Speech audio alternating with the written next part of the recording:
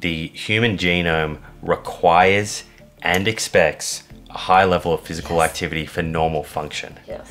And I think we forget that the environment in which our genome was shaped was built upon movement. Yes. And so when we fail to move our body deteriorates.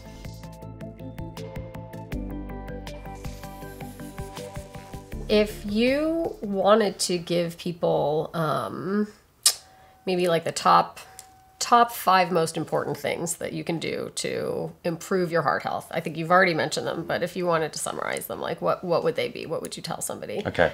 Especially actually for folks who may not know, like maybe they kind of look pretty okay from the outside. They feel pretty good. You know, are not, you know, presenting with all these Let's go through factors. this. So number 1 is, let's start with blood pressure. Do you know your blood pressure? Mm-hmm. Is it 120 over 80 or 115 over 75? That's where we want it. If it's not, then you you have a decision to make. Do you want to try and make some dietary changes and increase your exercise? They're going to be the 2 biggest levers that you can pull. We are definitely going to talk about exercise too. And losing weight. So for every kilogram of weight lost, if you're overweight, if you're not at your ideal body weight, for every kilogram of weight loss, you'll lower that systolic the blood pressure number by about 1 millimeters of mercury. So if you needed to lose 10 kilograms and you lost that, it would come down by about 10 millimeters of mercury. The dietary changes that I've mentioned, so let's say you shift from a standard way of eating to more of a DASH dietary pattern. And a DASH dietary pattern, this has been studied a bunch of times in clinical trials looking at changes on blood pressure. It's a diet where there is an abundance of plant foods, fruits, vegetables, nuts, seeds, whole grains, legumes, a real emphasis on plant protein. And then the meats that are in there are leaner cuts of meats, so not the fatty cuts of meats, and fatty fish. And when people are eating that way, they tend to get about an 11 millimeter of mercury drop in their blood pressure. So I would be looking at modifying the type of diet that you're consuming, more whole plants, the types, if you're eating meat, it's going to be leaner cuts of meat, dialing down, of course, on ultra processed foods. From a body weight point of view, trying to get to your ideal body weight. There's a number of different strategies that can help people do that. Things like time-restricted eating can be a tool. There's also different types of dietary restrictions, so low carb, high carb. It doesn't seem to be a winner that's out there. We seem to see pretty similar results. So find the way of eating that leaves you feeling most satiated. Maybe for you it's high fat, and for me it's high carb.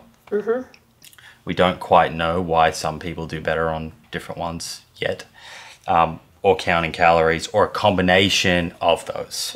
Right? Ultimately, you're just using those as tools to help you fill up on less calories and lose weight in a way that's as easy as possible for you. We want as least resistance, because then you're more likely to be able to adhere to it. Yeah. So getting to the ideal body weight, eating more of a plant-based diet, and then exercise. There's a bunch we could talk about here, but if I was to say, just at a kind of low-hanging fruit, 150 minutes a week of moderate intensity cardiovascular training. What does that mean?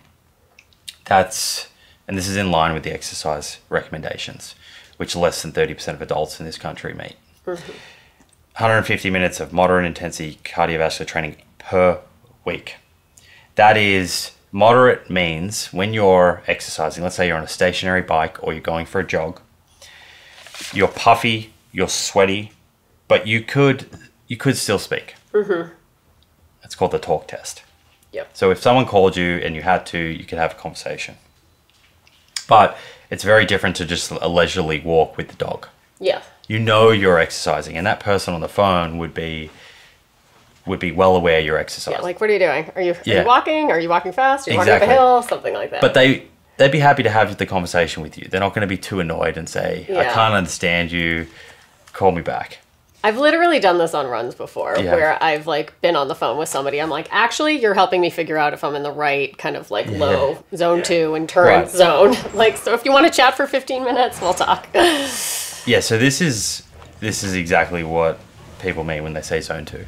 It's this zone where your heart rate is up a bit, you feel a little hot, sweaty, but you can carry out that conversation. And the reason why 150 minutes is in the recommendations and why that's important is we know that when you're doing that each week, you will dramatically reduce your risk of cardiovascular disease. So there's a recent study, this is 2023, it looked at 800,000 US veterans that had been followed for over 10 years.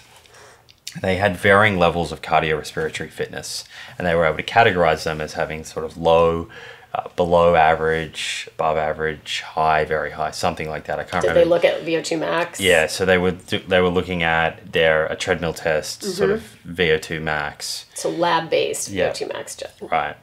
And then looking at in this case, they were looking at their risk of dying, so total mortality. Wasn't specifically cardiovascular mortality. But they found that just going from low, so basically not doing anything, to a moderate level of cardiorespiratory fitness, which could be achieved with 150 minutes of this zone 2 a week, so we're not asking too much, they had half the risk of dying. That's amazing. So you can half your risk of dying from all causes, Yep. at least in a 10-year period, follow-up period, by implementing this 150 minutes a week. So that could be carving out the time to do, let's say, 2 60-minute sessions on a stationary bike and 1 30-minute session a week. I think most people can find the time to do that. Yep. You can also multitask too, you know. That's the great thing Like- about this zone 2 is Yeah. you could take your You phone can be calls. chatting, yes. You can take the work meetings. You can read. You can listen to a podcast. Yep. That's one nice thing actually about being in this industry is nobody really blinks at you if you're just puffing in the middle of a meeting or something like that. It's more normal. It's more accepted, which frankly it should be, right? We have like forced society to be this weird sedentary, glob. And so we should also be very encouraging, I think, of being able to take work meetings from a walk outside and all that Yeah, stuff. there's a guy that I want to interview who's like the greatest of all time in the exercise physiology sort of science community. His name's Frank Booth. He's based here in the States at Columbia. Same university my dad's at. So I've had some conversations with him. But he's famous for saying the human genome requires and expects a high level of physical activity for normal function. Yes. And I think we does. forget that the environment in which our genome was shaped was built upon movement. Yes. And so when we fail to move our body deteriorates. 100%. And it's so good for everything, right?